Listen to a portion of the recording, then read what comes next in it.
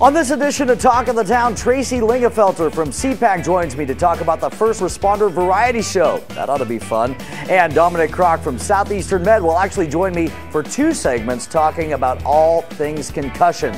That is all today on this edition of Talk of the Town. From the U.S. Bank Studios in downtown Cambridge, Ohio, it's Talk of the Town.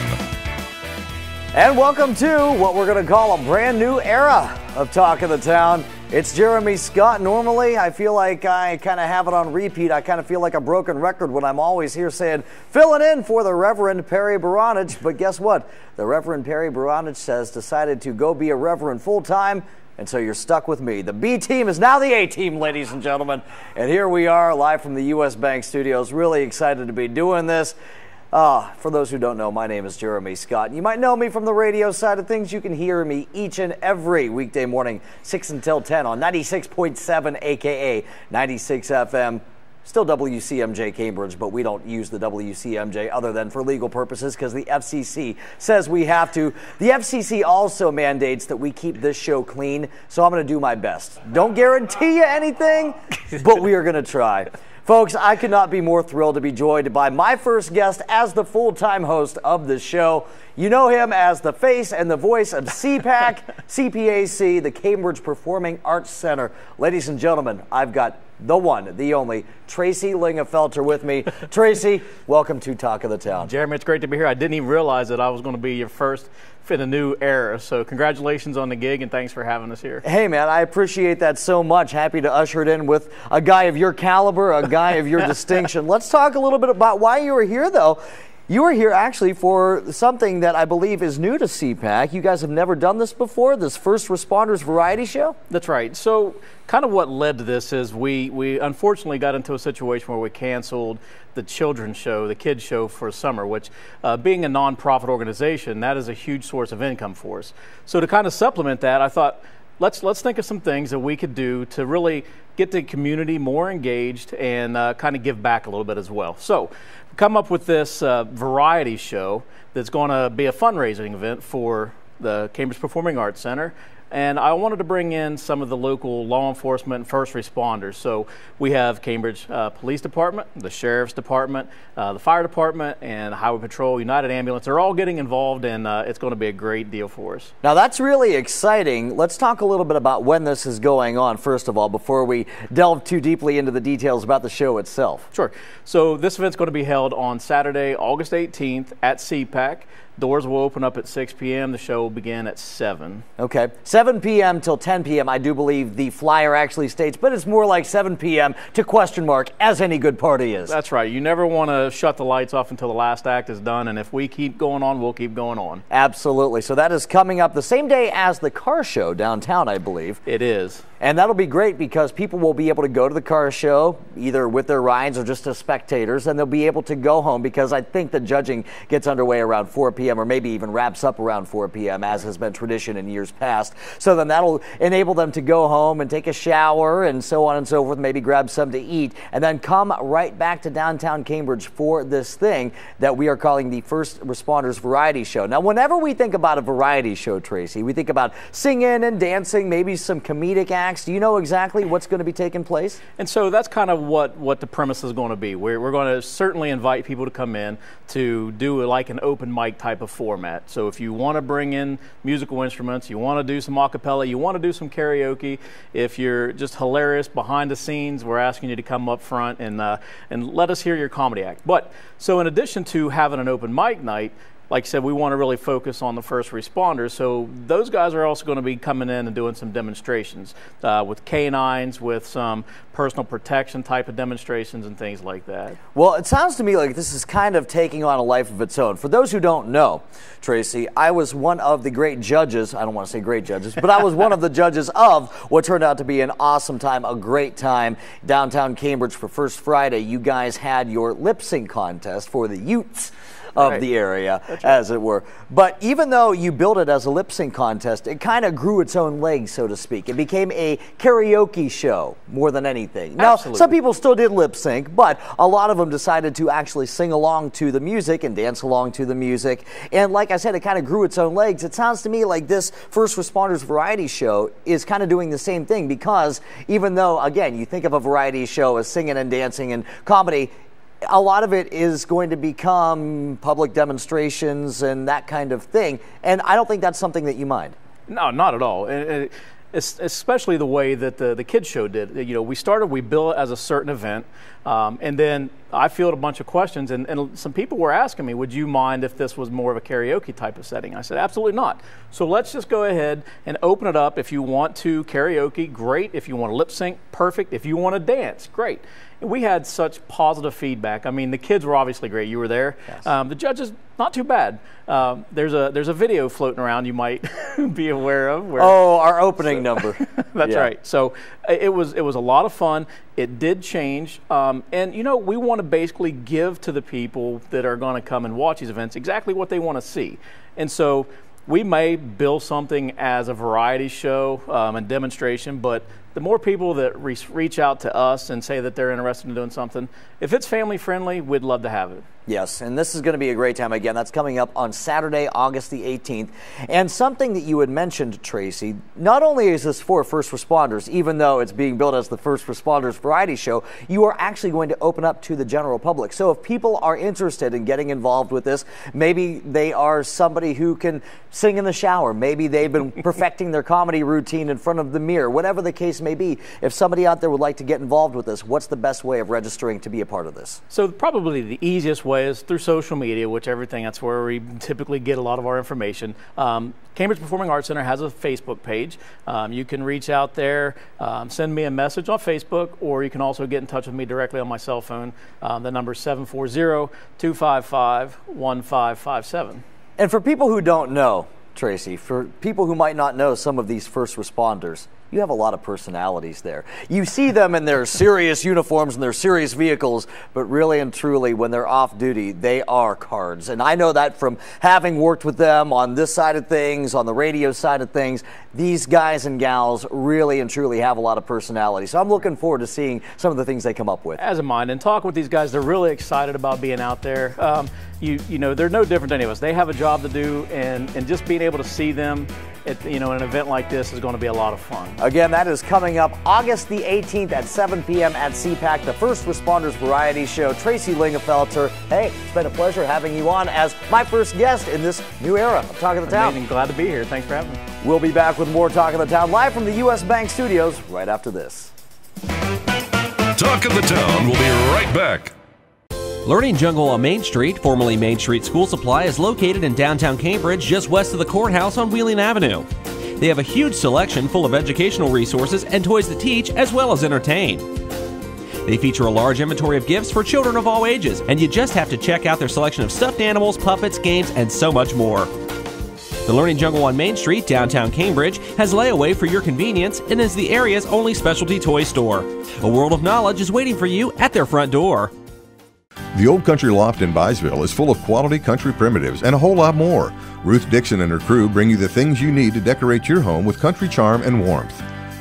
The Old Country Loft, corner of Main and Glass Avenue, Byesville. Cambridge is more than just a town. This is our home. Supporting downtown Cambridge means shopping at the places we love with the people we love. For the stuff we can't get anywhere else. Food that tastes like home. And personal service from people who know your name. The money we spend here will keep our town growing. Let's all shop small for our town.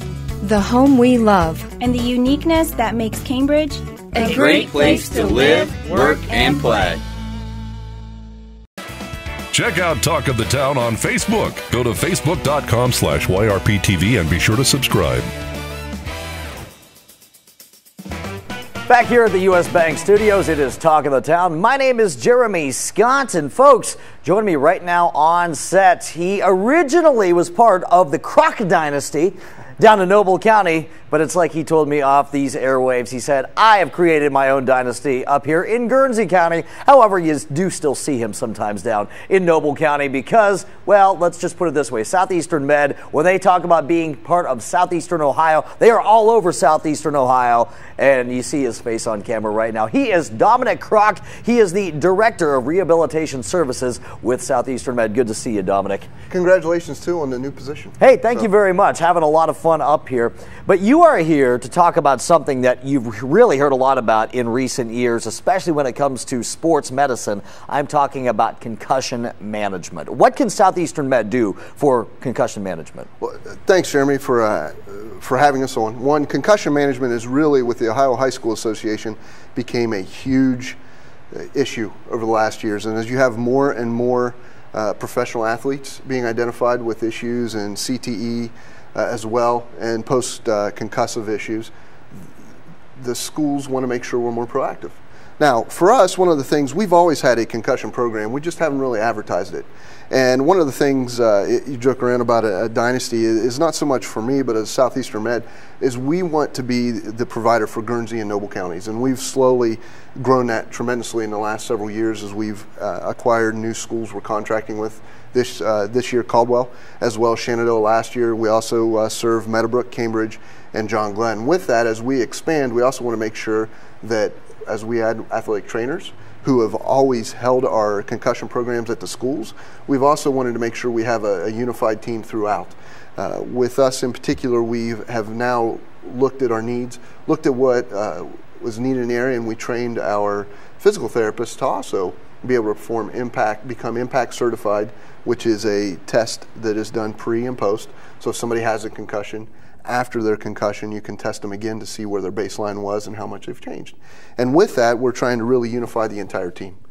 Concussions, depending upon the research that you read, is anywhere from 1 to 21 people are injured and have one within 1,000 people. So it ranges very largely, as well as we get, as kids get older and they develop faster and the need to get bigger, faster, stronger happens. And you have some kids, especially in Biddy League, people don't always think of concussions there because you can have a discrepancy on say a third grader, one that is tiny for their age and one that's at the 99th percentile. That person who's at the maximum weight, they don't feel like they're hitting as hard, but they can really ring somebody's bell. Oh, yeah. On top of that is concussions are more than just sports. And that's what people forget about. If you've ever been in a car accident, we see people who fall off ladders all the time or hit their head at work, things along that lines. One of the reasons we wanted to make sure is our rehab team internally had the same tools as our athletic trainers who have always done an outstanding job have done. And so that's really where we're trying to grow. On top of, we have a complete gamut of services. In addition to, we have a sports medicine physician on site. If you don't have a physician, we have one who specializes and has the abilities to further keep that team and unity coordinated. Absolutely. Now, when you're talking about some of these schools that you're contracted with, do a lot of them have on-site trainers? Do a lot of them have full-time trainers on staff, or is it just that you guys go and you fill that role for them? No, we at Cambridge, Meadowbrook, and John Glenn specifically, we have full-time trainers. In Noble County, the schools have elected to do game trainers, as well as it's a more limited contract, but ultimately they have a trainer who will be at the schools on a regular basis. And then we also offer clinic hours, where if an athlete is injured, they can come and meet with one of our trainers, so that if you belong to one of those partnering schools, we will get you taken care of. You know, and if we find that you need more advanced services, or you need probably not advanced services, but you need more one-on-one care, then we can also have you referred into the clinic, and we can take care of you through physical or occupational or even speech therapy. We really want to be the rehab provider in the area, and again, for us to be able to do that, we looked at our entire gamut of services, and we wanted to make sure that we're offering the best care we can in the area. And I'm biased. I'm very biased. We have an awesome team of people. I'm just blessed to be able to lead them. So realistically, when we talk about the role of Southeastern Med, it's been building long before me, and just trying to continue that and not screw it up in the meantime. So. Now, Dominic, I'm not a doctor. I am a sports fan, though, so I'm curious as to what your opinion on this will be. The movie Concussion, how accurate is that? How accurate a portrayal is that when it comes to displaying what those concussion symptoms are like and what kind of far-reaching effects concussions can have? I'll have to plead ignorance. I haven't seen the movie. Okay. I apologize. But as far as concussions and far-reaching effects, if you have repeated concussions, it can be very real. I was reading about a recent retired professional quarterback who was having a hard time just remembering their name. Without going into specifics of individual people's issues, or at least it's public, but it's basically a brain injury in the long run. You know, it doesn't mean one concussion means that you're going to have massive brain injury issues, but when you have repeated ones and you're in sports that have high incidences of them, in this particular case in our area, football, soccer, with headers, people don't realize because soccer can be one of those higher incident sports. Lacrosse, even though as lacrosse develops in some of the schools around here, there's more and more hitting. All those things can have a long-lasting and prolonged effect. The other part is research. It used to be we would put you in a corner, shut the lights off, and let you rest. We've also found that with the newest treatments, that's not necessarily always the best. And that's where bringing a professional like us in, we want to make sure we guide you through that. The Ohio High School Association has a recommended 5-day return to play program, which we do to make sure that you're able to go from beginning, starting with rest, no symptoms, all the way up to sports-specific activity. And that's really what we're trying to do. Dominic, this is such an interesting topic, and I know a lot of people out there are very interested in it just because, again, it's something that you're hearing a lot more in the mainstream these days. Can you stick around for a second segment? Absolutely. Okay, we'll have more with Dominic Crock, the Director of Rehabilitative Services with Southeastern Med, coming up right here on Talk of the Town. Talk of the Town will be right back. Bundy Law Funeral Home has worked since 1924 to earn the confidence of the families they have served and continue their commitment to the community. They offer a complete range of quality services, from funerals to cremation, and honor all faiths and customs. The staff at Bundy Law understands you need to know all the available options to make the right decisions for your family. A price list is available upon request, and they invite your comparisons. You will make the right choice when you choose Bundy Law Funeral Home. Cambridge is more than just a town. This is our home. Supporting downtown Cambridge means shopping at the places we love with the people we love. For the stuff we can't get anywhere else. Food that tastes like home. And personal service from people who know your name. The money we spend here will keep our town growing. Let's all shop small for our town. The home we love. And the uniqueness that makes Cambridge a great place to live, work, and play. U.S. Bank is the 5th largest bank in the country, and while being recognized nationally for their strength and stability, they continue to provide hometown service. At U.S. Bank, they provide a variety of products and services for your consumer and small business needs, such as free checking with internet banking, loans and lines of credit, and free financial planning services. At U.S. Bank, they're proud to support the growth and development of their communities by helping local business owners achieve success. For a show schedule of upcoming guests and to watch past episodes, go to yourradioplace.com.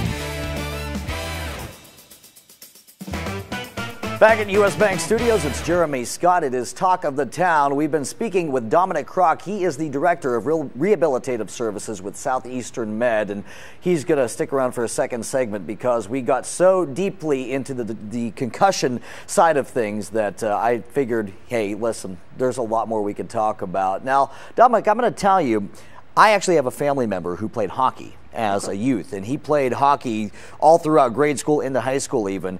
By the time he was done playing hockey, I believe they found that he had 5 concussions during that time, just during the 15 or so years that he had played hockey, again, from Mighty Might up through high school. One of the symptoms that he always talked about was dizziness. Now, is dizziness a symptom of concussions? I mean, how exactly does dizziness play into that whole thing? Well, that's a great question, and yes, dizziness can be a symptom. One of the things which is, I think, unique to our specific concussion specialists as well, we're also Herdman certified vestibular specialists or dizzy specialists as well. So not only are we able to treat the specifics with concussions, we also have the ability to treat dizziness. We know with our physical therapy side that dizziness will affect 1 in 5 or 1 in 2 Americans throughout their lifetime at some point. Wow, yeah. Now, with that, dizziness can be attributed to multiple things. It can be attributed to your medications. It can be attributed to cardiovascular issues, stroke issues, neurological issues, brain injuries. It also can be attributed to quality issues such as benign paroxysmal positional vertigo, basically crystals in short, basically crystals like a carpenter's level. The bubble, if you will be put on the wrong side of the level and will cause you to feel dizziness. You may have a hearing loss and woke up with a vestibular attack or have an infection in one ear, and that can cause the room to spin and feel dizzy. Those are the kind of things that we focus on. Our physicians in the area are outstanding in identifying life and death issues. Did you have a stroke? Did you have, are you having a heart attack? Did you have a traumatic brain injury that needs immediate care? The problem often becomes that physical therapy is taken over. Once those things are taken away, and we know that you're, for lack of a better term, not dying, now it becomes quality of life. How do I go down the steps and not feel like I'm going to fall because I feel a little lightheaded? Sometimes it's as simple as cardiovascularly. If we've kind of, especially in the wintertime, we're a little bit out of shape because we haven't got outside as much, we're retired potentially, and our cardiovascular system has a little bit of delay just because we're out of shape. I know for me, unfortunately, I run after little kids all the time, but I'm not in the shape I used to be in when I was 21. And sometimes if you're in a hurry, you get a little lightheaded and jump up. Our goal is to identify those things, provide a plan to help you. And if there's something specific with, for example, the crystals I was talking about, there's things called repositionings that we can do to help you with that.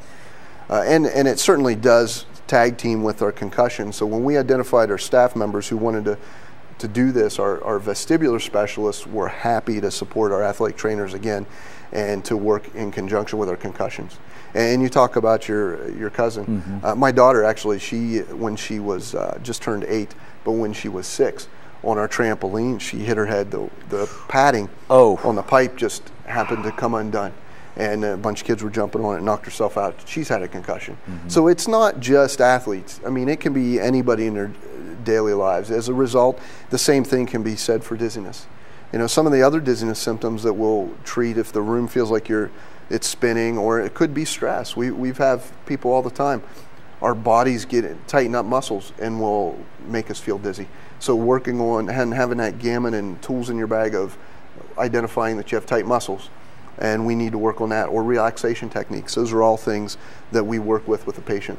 Let's talk about some more symptoms that people might identify when it comes to concussions, Dominic.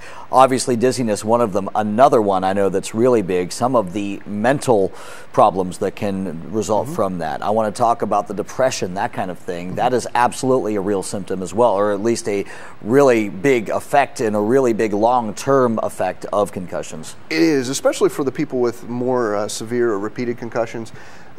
Anytime you have an injury, whether it's from a concussion or it's from something else, depression can definitely play a role into that. And it's unfortunate. The problem with concussions is there's objective symptoms, but they're not always easily identified. Or the other part is they're more of a feeling based on what the patient has. So part of our role is we've got to learn how to interview patients and be able to pull those out so that we can get an accurate assessment of what's going on. And one of the things is, when you think about it, I know for me sometimes it's great in healthcare, I forget names. So it's easy to not be in HIPAA breach of identifying confidentiality. But the downside is there's times when you're like, oh, what is their name again? Yeah. I recognize faces and I'll say, oh, how's your shoulder? And recognize those things. But when you're somebody who has that and you find little things start to slip by you, they creep up on you. And that really can lead to just, what is wrong with me? And a feeling of sadness as well as depression. And those are all things that why we work as a multidisciplinary team. As a physical therapist or athletic trainer, we may not be dealing specifically with things that can help that directly, such as meds or counseling, even though we have some very baseline counseling educational background, just for the fact I think every healthcare professional has a course, but that certainly doesn't qualify us to be those practitioners. But we also need to be quick to identify it, or if we can't, get you back to your referring physician so we can make sure that you're taken care of appropriately. Dominic, we're almost out of time here. I wish we could sit here and talk all day about concussions because it's such an interesting topic of conversation. If people are interested in finding out more about what you guys can do for them, what's the best place for them to find that information? We have a couple places, Jeremy. One, with our athletic trainers, if it's at one of the partnering schools, talk to your athletic trainer, and we'll be happy to work with you as best we can. If not, feel free. We have 3 locations to choose from, one in Caldwell, We have, and 2 in Cambridge, 1 at the main hospital and 1 at our 660 facility. And then the other part is we're really going to work on our social media campaign, and we have Facebook posts that are going to be developing, as well as we're going to be interviewing different staff who have a role in this program so that you can put a face to a name. One of the things about being a small hospital is it's about the people. We don't want it to become lost in a number, and that's really what our department is really striving to do. We have specialists in every area and every school that we partner with, as well as if you don't have one there, you can come to us through our main rehab and take care of you. Southeastern Med's rehabilitative services, always growing, always developing.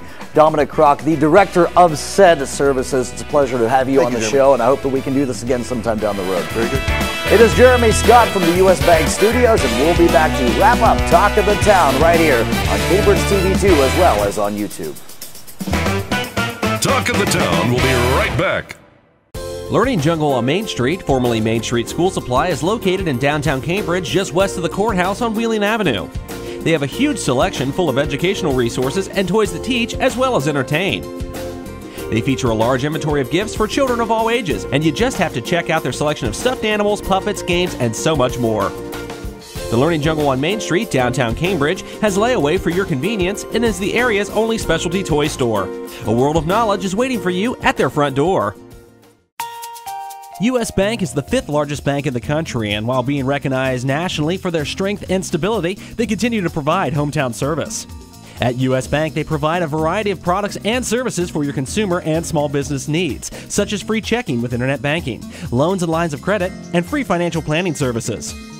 At U.S. Bank, they're proud to support the growth and development of their communities by helping local business owners achieve success. Bundy Law Funeral Home has worked since 1924 to earn the confidence of the families they have served and continue their commitment to the community. They offer a complete range of quality services, from funerals to cremation, and honor all faiths and customs. The staff at Bundy Law understands you need to know all the available options to make the right decisions for your family. A price list is available upon request, and they invite your comparisons. You will make the right choice when you choose Bundy Law Funeral Home. Thanks again to my guests for this edition of Talk of the Town, Tracy Lingafelter from CPAC, as well as Dominic Crock from Southeastern Med. Folks, I actually misspoke as we came out of that last segment. I said Cambridge TV2, old habits die hard. What can I say? However, you still can catch us on Spectrum Cable. We're just up the road a little bit. Channel 1021, so what is that? 1,019 channels, give or take, from Cambridge TV2. It's all good, you know. But yes, we still are on Spectrum Cable. We are just on Channel 1021. Of course, you can always view all the past episodes of Talk of the Town. If you missed Perry Baronich's smiling face, they're all available on demand on YouTube, YRP TV. For our producer, Adam Green, and all the fine folks of U.S. Bank who lend us this space to do this thing we call Talk of the Town, my name is Jeremy Scott saying have yourself a fantastic day and night.